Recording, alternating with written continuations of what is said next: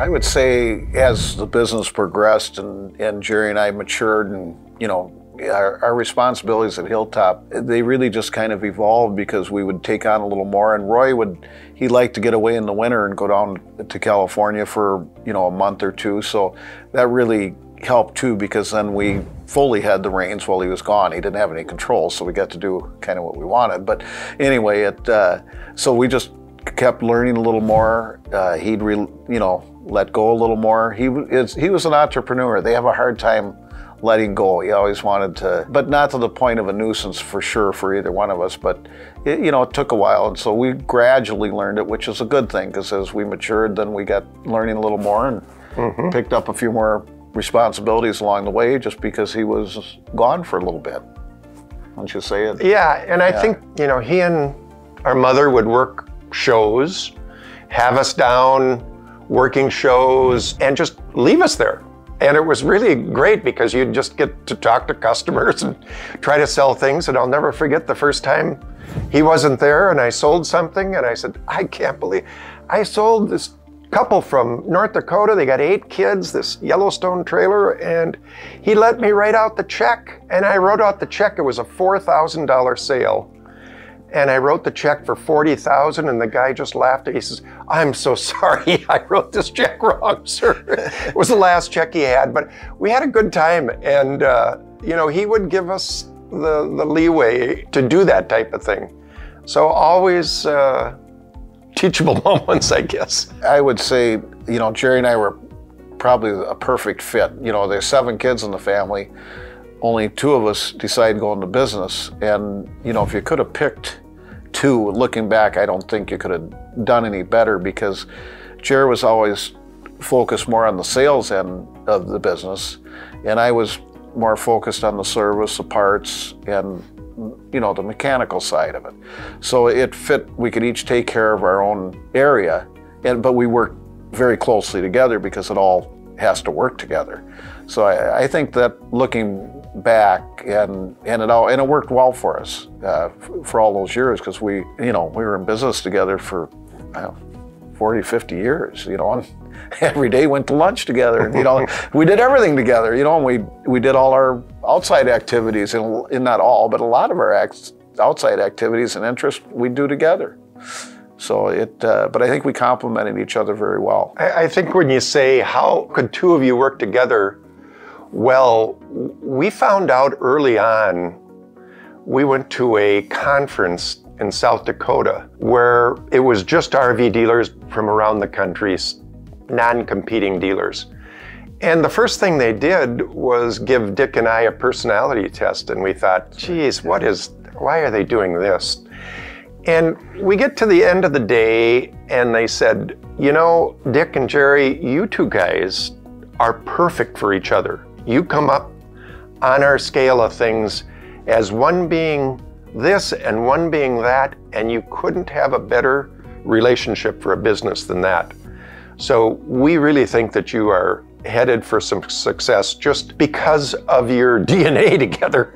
We think that you're going to make, you'll do just fine. So that was kind of interesting to us. I think the transition from mobile homes to RVs really happened in I would say the very early 70s. The reality of it was the mobile homes on our size of property there in Hilltop, we didn't have enough room to be selling as mobile homes. They were getting too big. And the mobile home parks were not being built in the cities anymore, because all the cities really wanted them out.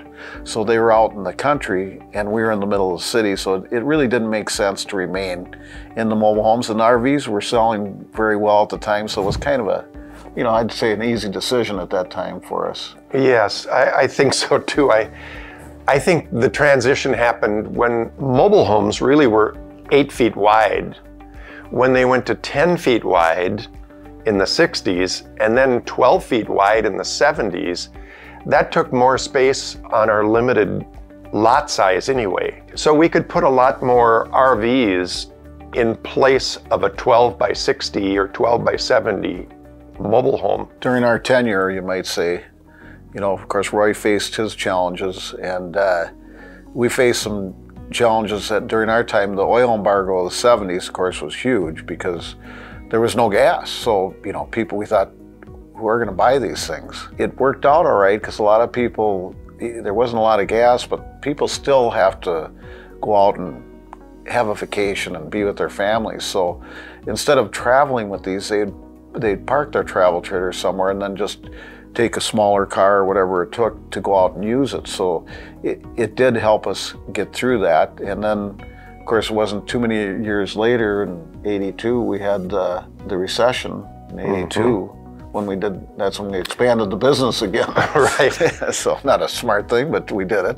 And the interest rates were very high during some of those periods. So we not only dealt with a couple of oil embargoes, manufacturers scrambled to find answers as well, trying to make lighter weight products. That really didn't come about or happen easily either, because in trying to develop lighter weight products, they didn't have the know-how to do it. So we had issues with that too. We went through, I'd say, a lot of back and forth with the consumer in the 70s and 80s with different challenges to our business. But basically, I think interest rates and the economy and fuel were the three things that stood in our way. Our father, he was, like I was saying earlier, he's an entrepreneur type, and he had trouble letting go. And we could see, I think Jerry and I could see, it was a good and a bad thing. You know, the bad thing is he didn't let people, he tried to do it all. And it's too hard. And as the business grew, we could see that we can't do it all. And we need the people working with us have to be able to make decisions. And so we always said to everybody, we said, you know, you're in the front lines, you're working with that customer. If you think something needs to be done, do it. Take care, make sure the customer's happy. If we think that maybe we could have done it a different way, we'll talk about it afterwards, but we're never going to get excited or worry about it. And so, you know, I think that helped us to, you know, when the business was of a certain size, Roy could do that just fine. But as we started to grow the business, we knew we had to make changes in that department, and it was a good thing because we saw how it worked before and what we needed to do to go forward. You know. Yeah, I think it was never a bad thing to delegate your philosophy to your employees, because they understood what you wanted at the end of the day, and they'd go along with it, knowing that if that was a successful formula, they could come up with that success as well. So it was nice to get them on board and have them thinking like owners. We'd tell them a lot of times, even to salespeople, we want you to think like an owner. You want to treat these people right. We need to make a fair profit,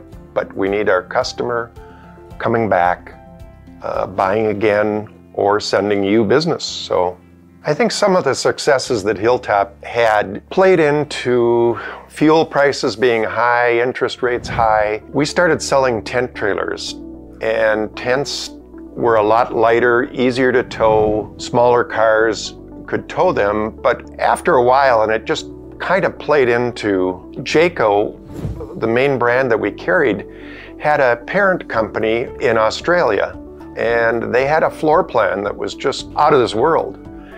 And they unveiled that one year, and we no sooner got it in and we started selling it like hotcakes. So we ordered so many of that model that we tied up their production in almost just making that model. And that turned out to be, I think, after a couple of years, we were their largest tent trailer dealer. We sold over 400 in a year. But the tents came on really strong, I would say. Once we started selling the tents, we ended up, other manufacturers wanted us to handle them as well. So, and we took on the Coleman line, and that became very successful with that. And then the RV sales, you know, of the travel tours and that, of course, they blossomed with it because we got that beginning customer in the door that was just starting out, and then they moved to the next level. So it was a very nice fit. And probably one of our successes, I guess I think we're probably most proud of, is we also had a CSI award with Jayco, which means Customer Satisfaction Index. And we were up in the high 90s, and there was nobody even close to us. And so we were pretty proud of that we could put all this product out the door, out of that postage stamp lot we were in, and to keep people happy. So I mean, it was we were pretty proud of that fact.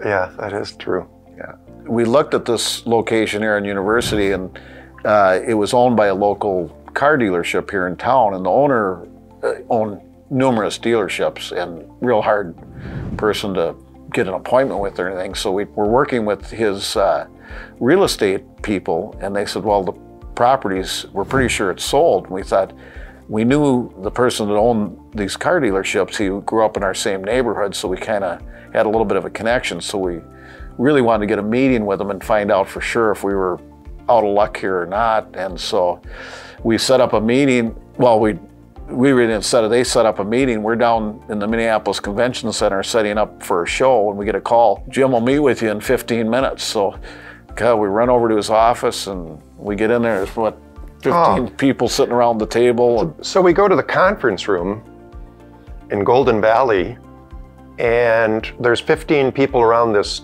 table. Dick and I are in our work clothes, and pretty soon Jim walked in. He sat down and he asked us a little bit about ourselves. We weren't prepared for that. We were prepared to talk about this property. So he asked, first thing out of his mouth, where'd you guys grow up? We grew up in Northeast Minneapolis. Where'd you go to school? We went to school here. What do you like to do? And we said, well, we both like old cars. And we started talking, and he gets up and he says, come on with me. So he took Dick and I, left everybody sitting in this room. We walked down in this building to a garage, and he started showing us old cars he had.